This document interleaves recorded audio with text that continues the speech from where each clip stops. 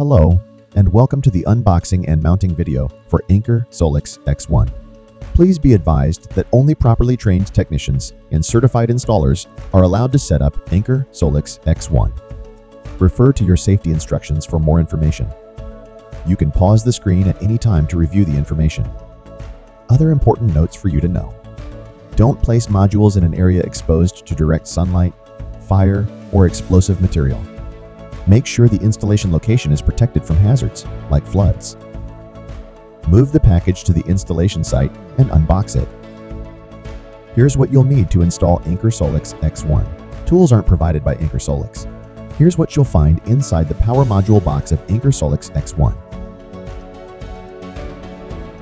Pause the screen if you need to see the dimensions.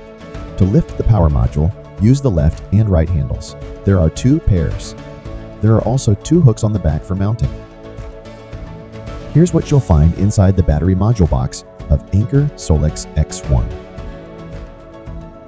Pause the screen if you need to see the dimensions.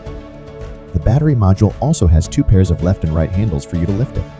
There are also 2 hooks on the back for mounting. Here's what you'll find inside the backup controller box of Anker SOLIX X1. On the backup controller, you'll see 2 latches on the side, 4 screw holes at the back, and knockouts on the bottom for cables. For specific measurements, please pause the screen. Decide whether you'll install X1 on the ground or wall. We'll show wall installation now. Before installing, find a suitable location. Take note of the clearance space needed to keep X1 away from nearby objects. Find the bracket studs and secure screws inside them.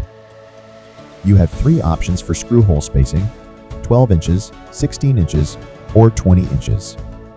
Mark an appropriate height to install the wall bracket. Put the base plate on the left and right brackets and secure with the M4 10mm screws.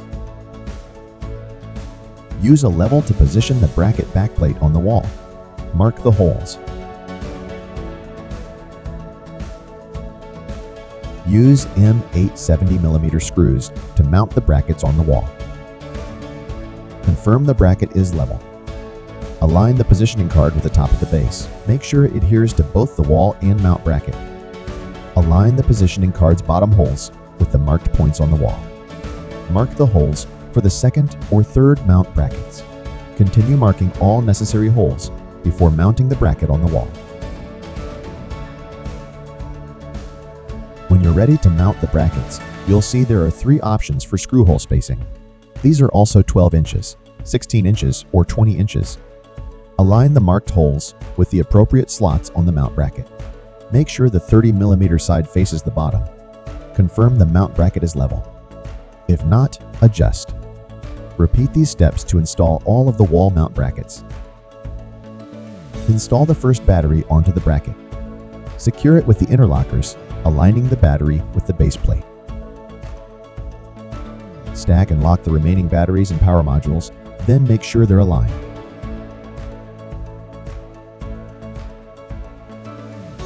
Insert shims between the anti-tip bracket and the hook to prevent any wobbling.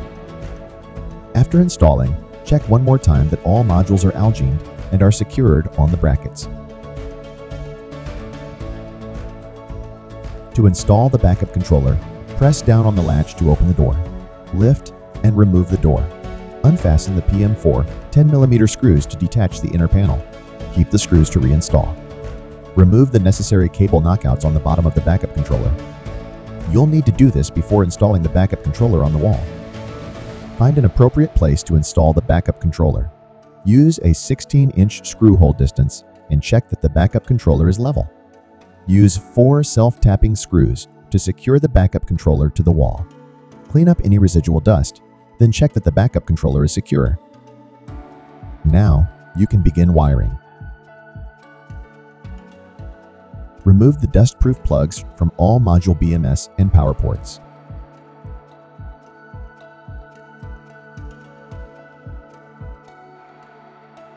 Attach the included cable ties to the modules. You'll need to do this before continuing the installation. Route the positive DC power cables through the cable ties and insert the cables into the module's positive power ports. Route the negative DC power cables through the cable ties and insert the cables into the module's negative power ports. Route the RJ45 signal cables through the cable ties. Loosen the locking caps, insert the cables into the BMS ports, and finally rotate the locking caps to secure them. Route the ground cables through the cable ties. Secure the cables with screws. Just a reminder, the PE and RJ45 cables are secured with the same cable tie. Each DC power cable has its own cable tie. Cut off any cable tie excess. Repeat these steps to wire each module. Insert an ERJ45 connector with the 120 ohm terminating resistors through the bottom of the battery. Connect with the BMS port. Next, cover the negative DC power port with a female cap and cover the positive DC power port with a male cap. You're ready to connect the power module to the backup controller. You'll need an L1 cable, L2 cable, neutral cable, ground cable, and a signal cable. Make sure the signal cable is the appropriate length. First, remove the wiring compartment cover from the right side of the power module. Rotate the inner rings to remove the stoppers from the compartment cover. Attach conduit fittings to the compartment cover's inlets. Take a moment to prepare the AC power cables. Strip 18 mm of insulation. Connect the ground, neutral, L1 and L2 cables to the power module. Connect the signal cable to the PCSCOM1 port. Put the compartment cover back on.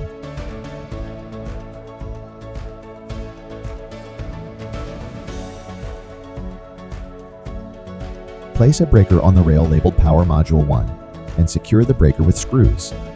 Note that your breaker location may differ depending on your location and needs. Connect the L1 and L2 cables to the breaker for Power Module 1. Install the neutral and ground cables to their respective wiring bars. Plug the ERJ45 connector into the COM-PCS port in the wiring compartment. PV wirings. Backup loads wiring.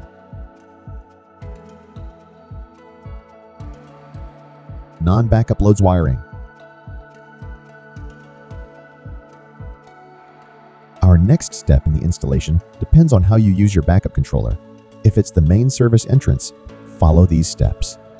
Install the neutral ground bonding jumper to the backup controller. Make sure to remove the jumper from the panel downstream.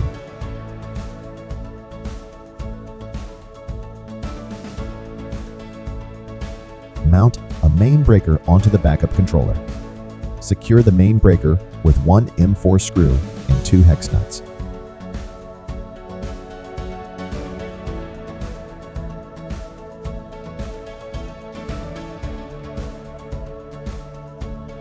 Connect the L1, L2, neutral, and ground cables respectively. Make sure the ground cable is connected to a ground anchor.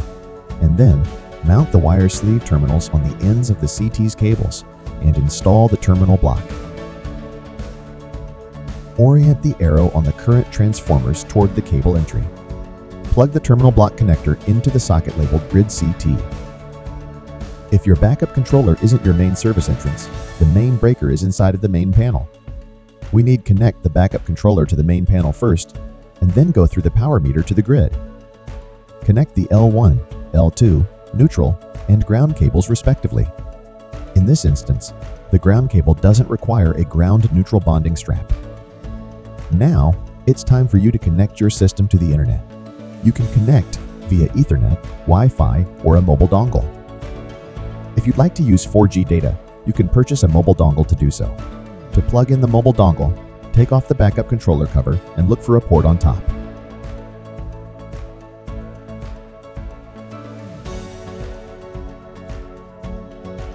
Remove the breaker plates as needed and reinstall the inner panel to the backup controller. Use the 7 included black screws to secure it. Reinstall the backup controller door.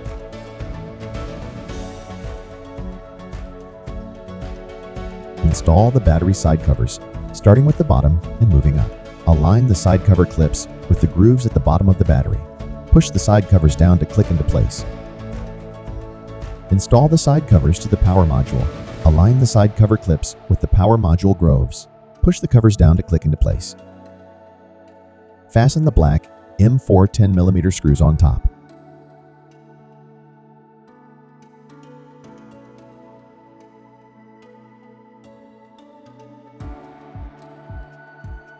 Attach the rubber separator to the right side cover slot.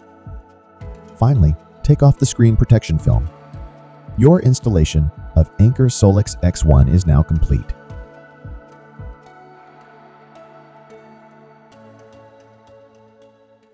Anker SOLIX. Live in power.